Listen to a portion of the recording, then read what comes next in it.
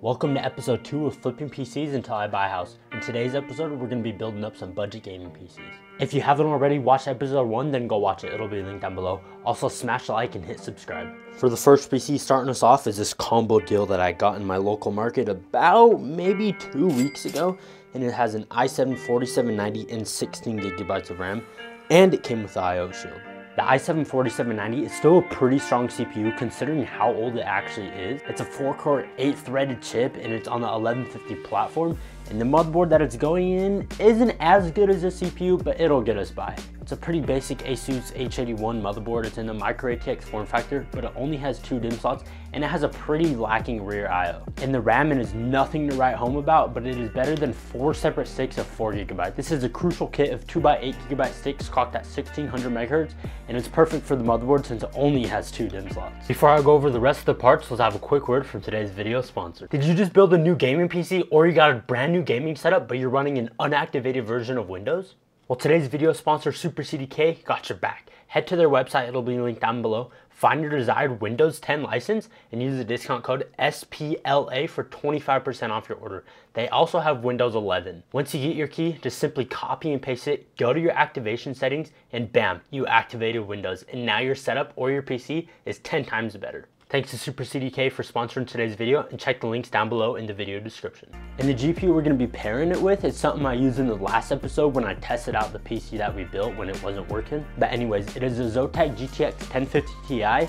it is an ITX version. I'm not sure if it's an actual ITX version, but it's a pretty small card and it requires no additional PCIe power. Normally I would say let's go and build this PC, but actually I don't have all the parts. I ordered a case probably, I think last night actually on Newegg.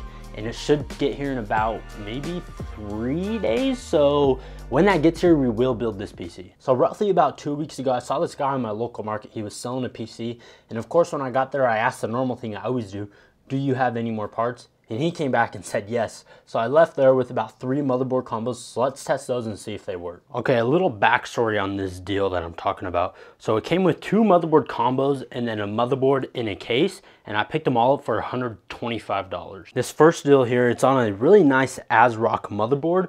But as you can see, it has really one of these old copper coolers with just a bunch of copper fins everywhere. It's a Zalman cooler, but if you can see, it's kind of bent in the fan.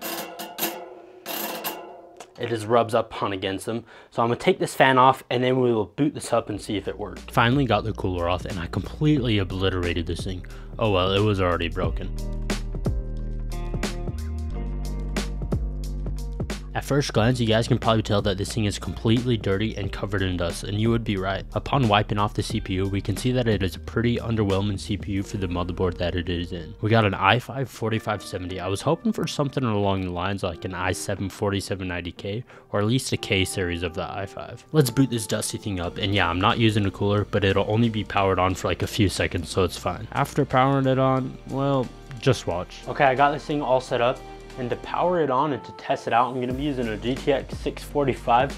Just in case the motherboard goes out, I wouldn't want it taking out a better GPU. So this thing is basically trash and I got it for free. Alrighty, flip the power switch and hit the power button. Nothing. Oh, there we go. Took like 2 seconds.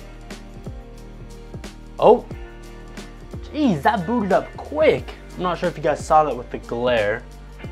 But there you go. It is working. That thing booted up in like 2 seconds. Pretty lucky that the first motherboard combo worked considering how dirty it actually was. We scored an ASRock Fatality Z87 Killer, which is a motherboard that supports 4th gen Intel. Then we got this CPU and 16 gigabytes of RAM. It's nothing special, it is a G-Skill kit of 4 sticks of 4 gigabytes clocked at 1600 MHz. The next motherboard combo is yet again another really dusty Z87 combo. This one has a bit of a better cooler, it looks like an old Hyper Evo, but it is barely attached.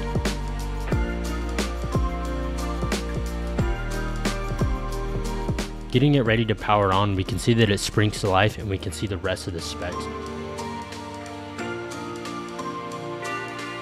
The CPU is an i5-4670K, which is definitely better than the i5-4570. It is sitting on a pretty nice Asus ZD7 Pro motherboard. It has onboard Wi-Fi and an onboard power button, which is something I don't see very often. And the RAM is a bit better than the first deal as well. It is a G-Skill kit clocked at 1600 MHz, but instead of 4 separate sticks of 4 GB, it is 2 sticks of 8 GB. But it has slower timing, so whatever. The last deal is in a case, but it is completely destroyed and missing the side panel, so this thing is definitely going in the trash.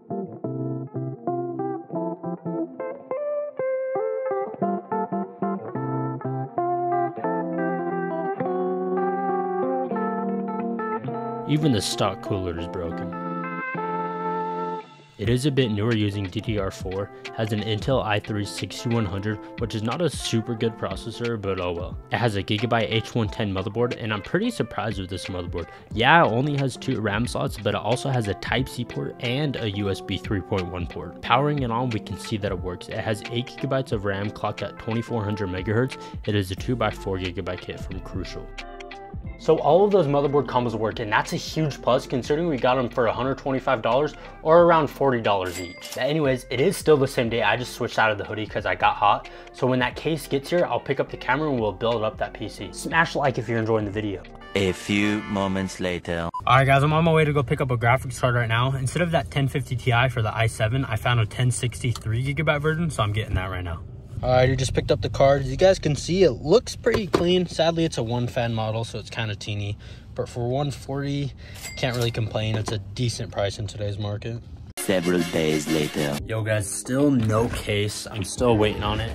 I'm leaving my apartment right now actually.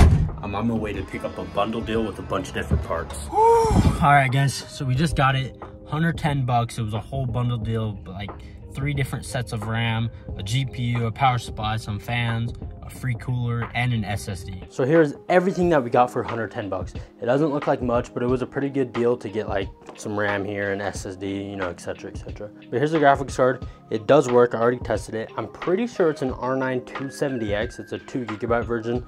It's kind of an older card, but for what I paid, can't really complain. You got here, you got a HyperX kit. It's 8 GB of DDR4 right there.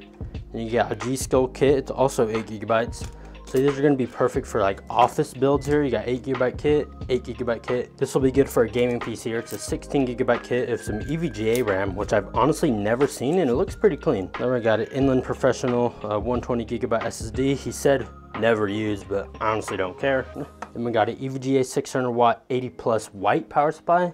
As you can see, it's putting out some pretty decent readings there. Then we also got some Sahara RGB fans, just a 3-pack of RGB fans. I think they're static RGB. That'll just be good for a budget build. And he just threw this in. It's a Range Tech. I don't know how to say it, but it's just a low profile 140mm cooler. Like I said, it wasn't the best deal, but for $110, you can't really complain. I'll have the full like price breakdown of what I paid for each part and what I'll just divide it out to be up on the screen right now. Yo, first off, I want to say sorry for the bad lighting. My main studio light took a shit on me like yesterday, and I ordered a new one, but it doesn't get here in like a few days, so we're just gonna have to deal with it. But anyways, today I think someone is coming to buy a PC. This is the i7 GTX 970 PC, and I lowered the price, and the lowest I'm going to take is $600, and I think they're going to be paying that. They're going to be coming around 3 o'clock, and right now it is about 1:40, so I just have it set up to make sure it still works. A few moments later. Yo, so I just finally sold that PC, and let me tell you guys, those are the most annoying people I've ever sold a PC to. Imagine someone that's like 18, but they act like 12. And yeah, my cat's attacking my face. Anyways, sold it for $600, got a profit of around $100. I know it's not the best, but hey, I'm just happy it sold. Anyways, I'm still waiting for the studio light to get here so I can record me building the PC for you guys and you guys can actually see. And that doesn't get here for another few days, so I'm going to end the episode here. If you made it to the end of the video, then let me know down below just saying I watched the whole thing, and I'll drop a cookie in the comments for you. Anyways, to keep up to date with this series, go down below and turn on bell notifications so you don't miss episode 3 when it comes out. Smash like if you enjoyed the video, subscribe if you loved it, and I'll catch you guys in the next one. Peace!